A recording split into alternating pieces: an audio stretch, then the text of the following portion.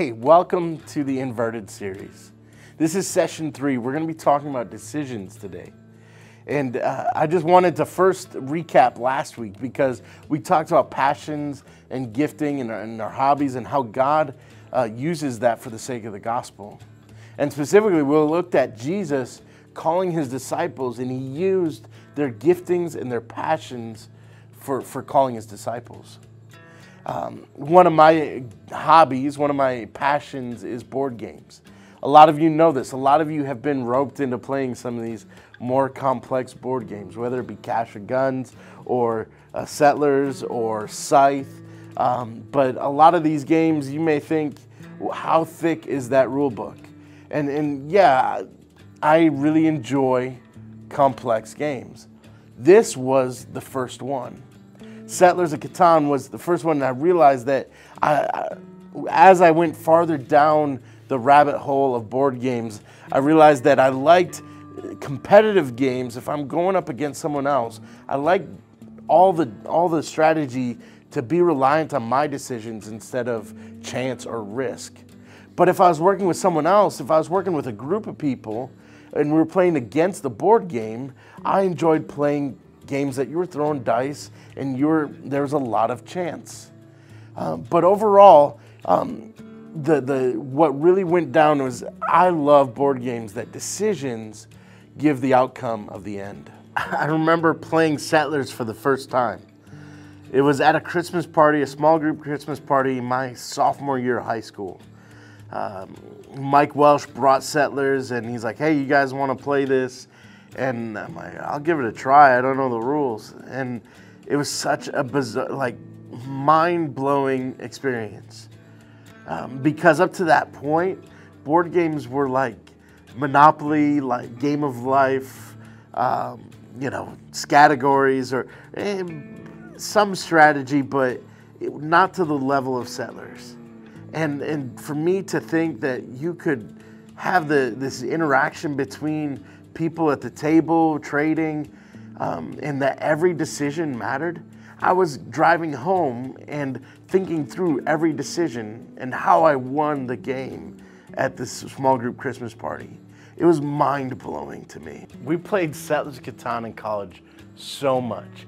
It was like a week or a daily, if not 3 times a day type of game for us.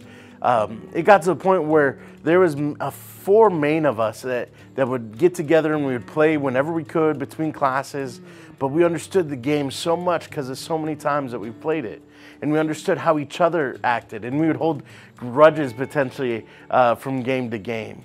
But what was crazy is that decisions that we made affected the outcome of the game. And we started to learn the strategies, and when someone new came in, we understood that they weren't necessarily making the wisest decision, that they would maybe mess up here or there, and we would be able to take advantage of that. But overall, like, we understood the game frontwards, forwards, backwards. It was awesome.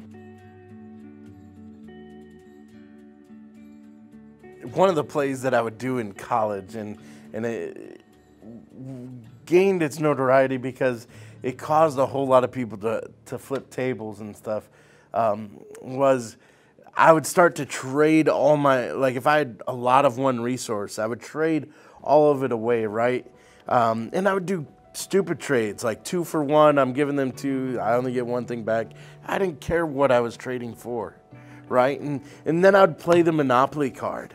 And I would ask for that resource that I just traded away back to myself. And I did this, the first time I did this, my friends just looked at me like, are you kidding me? And multiple times I've had people throw tables, and it's just one of the strategies, one of the plays that we would do in college that would just mess people up. And I absolutely love this game so much. All right, guys. So I need to get to the video. I need to get this video done. Thanks for playing Settlers with me, but you guys got to go. As much as fun as it was to play my favorite game with some of my favorite people. We got to get into what we're going to be talking about today, and that is Paul. And the fact that the decisions that Paul made from a human perspective, people think he just threw his life away. But he had a kingdom perspective. Similar to John the Baptist, where we studied the first week, where it said that he would become less so that Christ would become greater. Saul had the same perspective, a kingdom one. And that is just incredible. It is name changing, because his name went from Saul to Paul. He changed his name because of this decision. It was a life-changing decision that some people didn't even think was real. And so let's look at Scripture, and in Philippians 3, it says, if someone else thinks they have reasons to put confidence in the flesh, I have more. Circumcised on the 8th day, of people of Israel, of the tribe of Benjamin, a Hebrew of Hebrews, in regard to the law, a Pharisee. As for zeal, persecuting the church. As for righteousness based on the law, faultless. But whatever were gains to me, I now consider loss for the sake of Christ. What is more, I consider everything a loss because of the surpassing worth of knowing Christ Jesus as my Lord, for whose sake I have lost all things. I consider them garbage, that I may gain Christ and be found in him, not having a righteousness of my own that comes from the law, but that which is through faith in Christ, the righteousness that comes from God on the basis of faith. I want to know Christ, yes, to know the power of his resurrection and participation in his sufferings, becoming like him in his death, and so somehow attaining to the resurrection from the dead. So what Paul is saying here is he's saying he had it made. Like, do not put any confidence in the flesh, because the flesh is garbage, he calls it.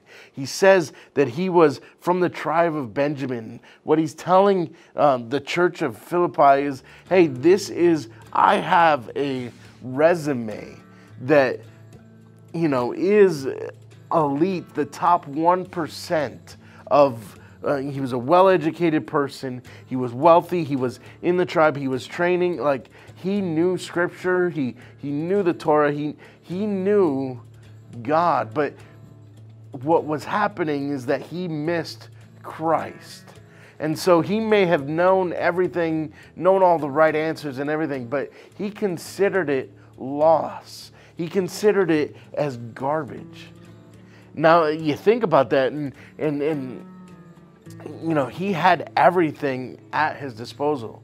He had everything that at any point he could have walked in, and he probably had the right money. He had the ways to pay for things, but he turned that away. He was extremely wealthy, and he turned that away to be stoned and to be shipwrecked, to be eventually killed.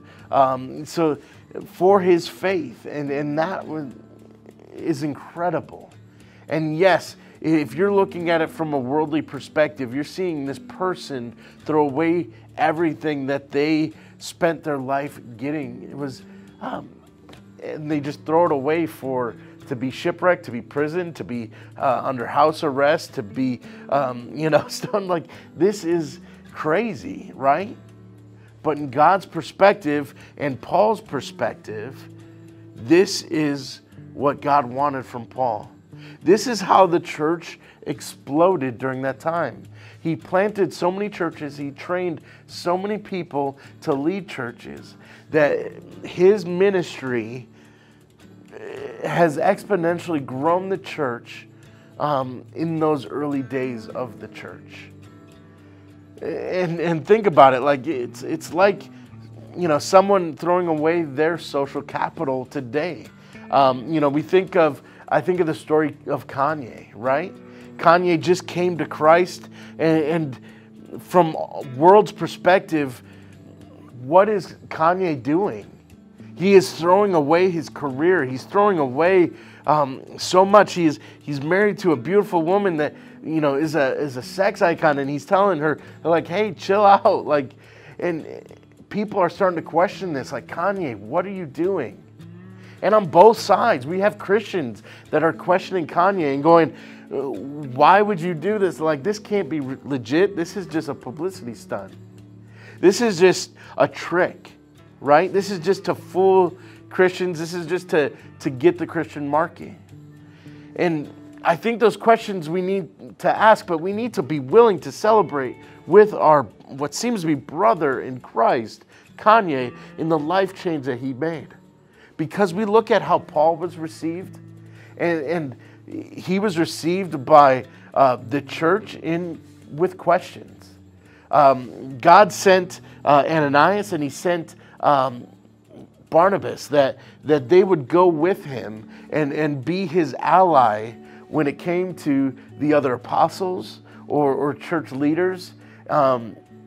Because you got to admit, it would be a little sketchy if Paul, who was just persecuting the church, you know, going in, rounding up the church and arresting them or, you know, stoning them, that he would then turn and, like, go to the churches. Like, you got to think that maybe it could be a wolf putting on sheep's clothing, right?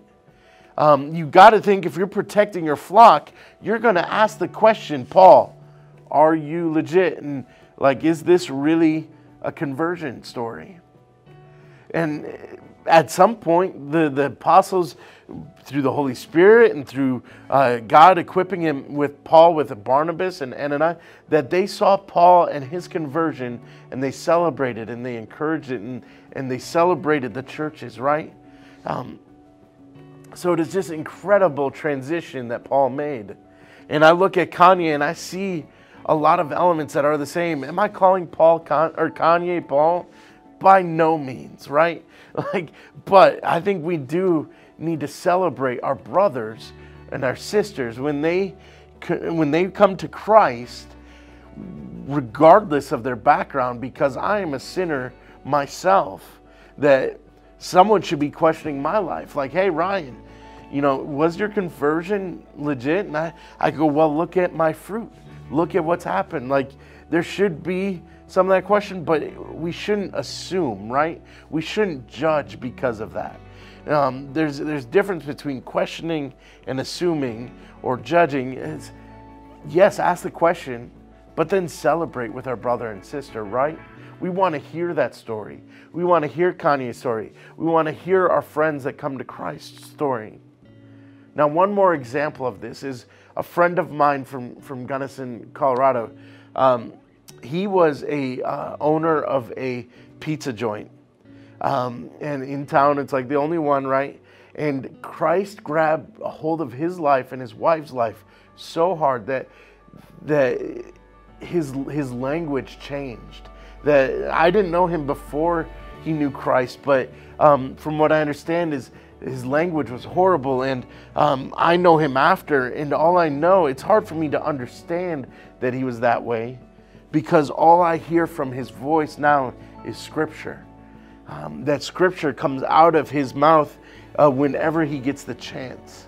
And there's been people that have seen this and have seen it in his life, and what's crazy is that he was called to sell that pizza joint.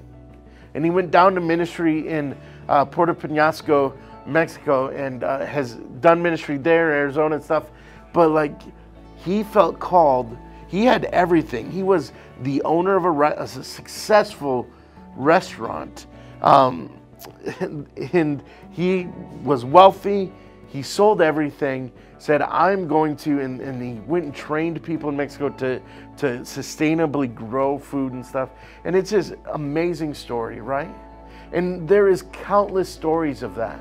And so I want to challenge you is first to share your story with someone this week. Share how you came to Christ. Because I think that is so crucial in understanding that we are sinners ourselves, right? That we have a story. It may not be as radical as Kanye's story or Paul or my buddy Mark from Gunnison, but we have a story ourselves. So share that story. But also, we need to understand that these decisions that we make today affect the outcome, right? That the decision Paul made, the decision Kanye made, decision my buddy Mark made, myself coming to Christ, that those decisions result in whether we lose the game or not, right? And it may look like to other people, like let's say we're playing Settlers here, it may look like we're completely making, a stupid move of sorts, right? Like how is he going to win? Or maybe it even looks like we're playing an entirely different game. That might be the case, but that is what Christ wants from us. He wants us to follow him, and that goes counter to a lot of what we hear. And that's why we need to live with that inverted perspective, that kingdom perspective.